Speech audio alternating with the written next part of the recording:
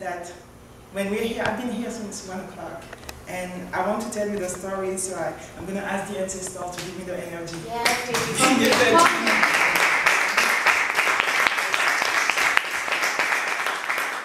was late because I realized, okay, I saw these people here about Congo showing map, but hey, I'm here, am I invisible? So I'm going to do the story for you. I'm going to try.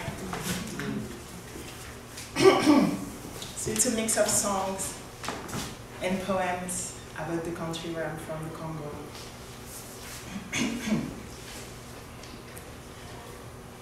Ledu tudi la malamba du tudu neguikala kwetu batu bamba nendi kwata chintu chenandekela.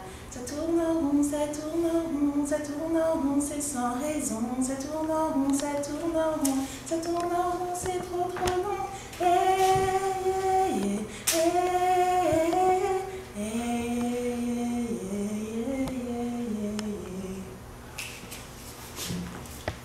We are not ruined. We are the ones who wear cornrows in our hair, in our heads, and drew tattoos on our wombs to show the world our precious uniqueness. We are not ruined. We are the ones who tie wrappers around our hips to go out, 2 for the married women, 1 for the single ones. We are not ruined. We are the ones who eat white clay when we're expecting, to give strength to our babies while they're growing inside our womb. We are not ruined. We are the ones who gather together in the evening to share stories and laughter and to ask one another, Citoyenne, donc c'est cannabis nini? Hey, hello. We are not ruined. We are the ones who wake up every morning to go sell dumplings and cassava at the market to provide for our families. We are the ones who manage to make a living despite the power cuts, the unpaid salaries, and the unmaintained roads. We are the ones who are tired of our corrupted governments who steal the country's money while our own children are starving.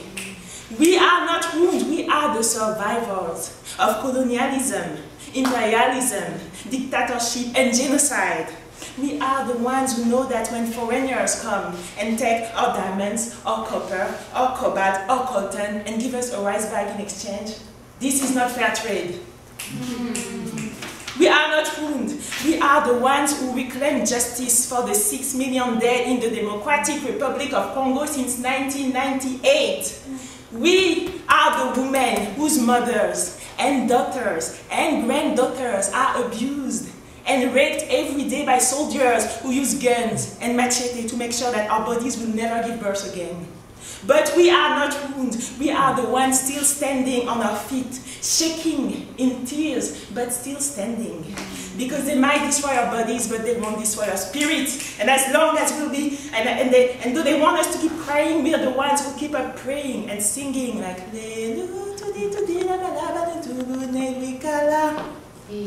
we are not ruined. We are the women of Bukavu, Goma, Uvira, Beni, working together in our streets to reclaim our dignity. And as long as we'll be breathing, we'll have the strength to keep on telling to the soldiers who think that they can destroy us, we are not ruined. To the Westerners who think that they can manipulate us, we are not ruined. To the government who think that they can despise us, we are not ruined. We are not ruined. We are not ruined.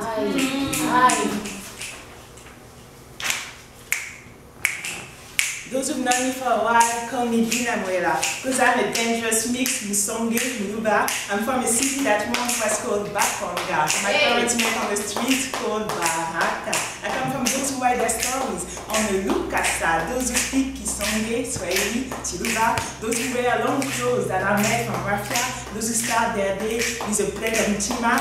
The says I came to declare with my eyes wide open. December 24th, Mama said it was recent. I grew up in France, in the neighborhood called Roots. For those who know some French, it's Orléans la Source. I was a quiet child, a silent observer, lots of imagination, already a dreamer. Used to play hide and seek with my big brother. Scrapes and bruises on their knees from trying to climb on these trees. Then came the teenage years. Acne, braces and pimples. First bra, first period, suddenly nothing was simple. Got my first text published by your local newspapers with my papa hairstyle. I thought that was too fly. 17 was the age where I moved to Paris. Got my ears and nose pierced. Started looking fierce. First flight was where the hip hop years. Listening to I Am and Minister Hammer. I was a student by day, party goer by night, working hard, part-time, and still passing those exams. But in the streets of Paris, I experienced too many things. Sometimes even wondering if my life was worth living. I watched my sister set up bodies on the street of Clignancourt, while my brother were dealing late at night in Chateau Rouge. Deep inside, I started feeling more and more anger. I had to get by day after day, and my takes become darker. Plus, those were the years when we lost family members. Two of my aunts passed away, and it was not simple for the others. I was talking to mom on the phone, and she couldn't stop crying. When we were safe in Europe, back home, our country, back home, our cousins were dying. One day I wrote a story about a lonely child experiencing racism in a world gone wild. From the eye of a producer, I said it would be perfect for the big screen. He said I was a good screenwriter, and his team started shooting.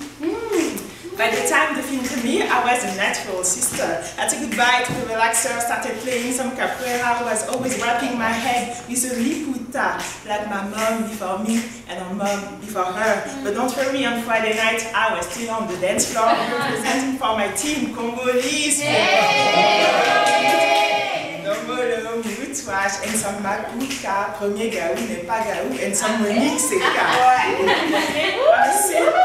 It became harder and harder to try to open the doors, try to climb the ladders. After a while, I realized that to be I wanted to be, and it was time to pack up my luggage and to leave the country. So I gave a last hug to my friends and to my mom and to my pa, and this is how one day I moved to Canada. Yeah. God knows it was not easy for me to start over, but luckily on my journey I met some beautiful sisters. And if you want to know what is happening next, you have to follow my blogs, my sites, my texts. Always having new ideas, new plans, new projects. Because one thing is for sure, I like to challenge myself. And if you've known me for a while, call me Moella. Because I'm a vibrant mix with Songé, Muduba, straight connection, Bujima, Kananga. From my dad, I come from a long line of Moella, and from my mother's side, from Ono Kanga. I don't know how long I'm going to stay in this game, but if you know me, you know I have to finish with a bang. And when everything is done, and it's time to write the end, gather my girls, my sons, my family, my friends, and bring my ashes back to my heart on Bakanga. But those have loved me for a while, call me Moella. Let me to rest next to my auntie Mwika, next to my uncle Kasei, my great grandma Daya, Mamukanku, Chia, Mtumba, Bamanya, Kalala, Mushia, Kasanje, Mfamba, next to my great granddad, Mukunda Kashima, and my great great granddad, Yungu and Moella. Let me to rest next to all my band Congo, because they've known me for a while.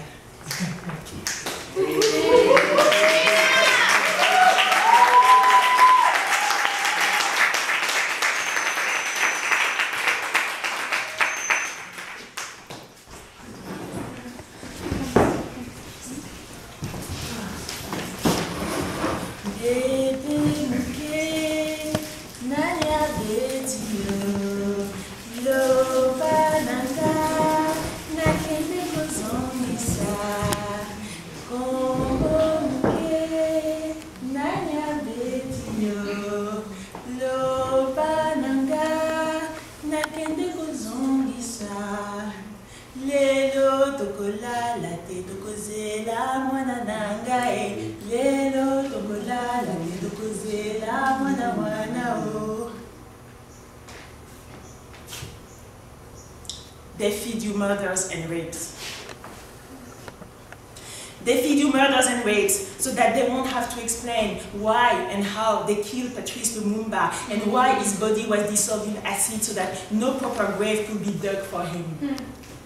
They feed you murders and rapes so that you won't ask about Floribert Chebeya, voice of the voiceless, la voix des sans voix, whose body was found in the backseat of his car on June 2nd, 2010. They feed you murders and rapes so that you keep not paying attention to the thousands of Congolese who have organized demonstrations in Ottawa, London, Paris, Washington to protest against the last Congolese elections. to inquire about those 1.6 million missing ballots, despite only being met with media indifference and police repression.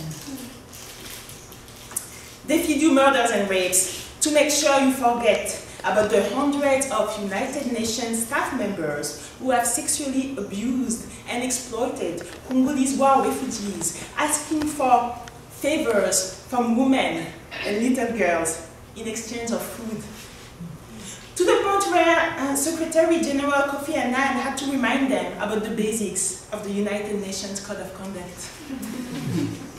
They feed you murders and rapes so that you won't remember to criticize your own presidents who have all shaken hands with those African dictators, who have all danced with the devils, put them in power, kept them in power, trained them, sent them more weapons that they needed, even though they are not trying to delete that embarrassing part of the story. They feed you murders and rapes so that you don't research why in the summer of 1939, Albert Einstein wrote to President Roosevelt about the importance of securing and controlling the Congolese uranium, and how shortly after that same uranium was used to start building the first 2 nuclear weapons. They feed you murders and rapes so that you can forget about Ernesto Che Guevara, El Comandante, about how and why he traveled to the Congo in 1965. 12 Cuban revolutionaries by his side, ready to spend 6 months in the Kivu mountains and reminding the international community that Patrice Lumumba's murder should be a lesson for us all. They feed you murders and rapes so that they can ask for more military intervention, so that you can agree to send more soldiers, more troops, more weapons, basically agreeing to more imperialism, more exploitation, and more control. They feed you murders and rapes so that they can remain silent about Congolese first genocide, not mentioning how at the beginning of the 20th century, 10 million of Congolese already lost their lives, subjected to forced labor by Leopold, King of Belgium, who exploited them to build his personal fortune, while telling the international community that his goal was to protect and uplift the Congolese. They feed you murders and rapes to make sure you never think about those anonymous heroes, those unsung individuals who, despite colonization, dictatorship, genocide, keep resisting oppression, keep trying to survive, keep dreaming of a better life for themselves and their children. Because see, while they feed you murders and rapes, despair and hate and nothing else, some of us still feed ourselves with truth and knowledge. Some of us still feed ourselves with light and wisdom. Some of us still remember the words of Patrice Lumumba when he said, "I want my children to be told that the future of the Congo is beautiful." Or when he predicted that Africa will write its own history one day. And it will not be a history taught in the United Nations, Washington, Paris, or Brussels, both north and south of the Sahara. It will be a history full of dignity. While they feed you murders and rapes, some of us still believe that the day will come where corrupted governments will be held accountable and war criminals will be judged. Some of us still believe that multinationals will have to pay a fair and ethical price to buy our resources one day. Some of us still believe that the day will come where our leaders won't be systematically assassinated when they ask for respect and fair treatment of all people. See, while they feed you murders and rapes, despair and hate and nothing else, some of us still believe in the marvelous possibility of our own freedom.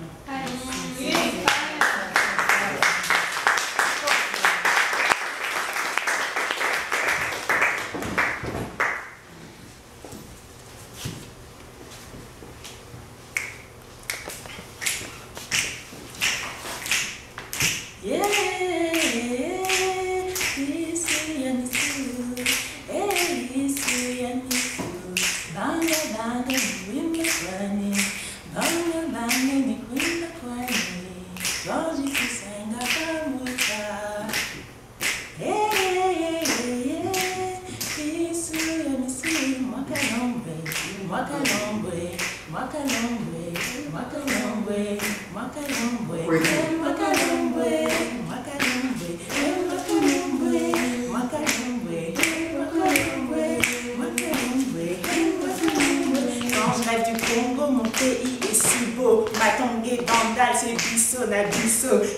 Maria, Bonzola, on est tous à Bakanga, Bodine 1, Bodine 2, il y a le Bidia et le Conga. Banapoto, Poto, moitié France, moitié Congo. Mais quand on débarque à Dili, tout le monde fait hey, Banapoto!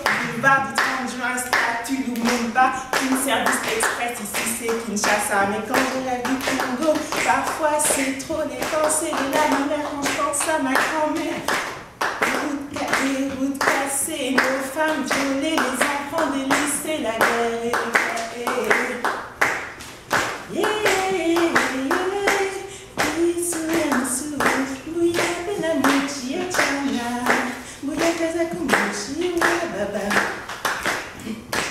Sorry, I made a mistake. We didn't notice.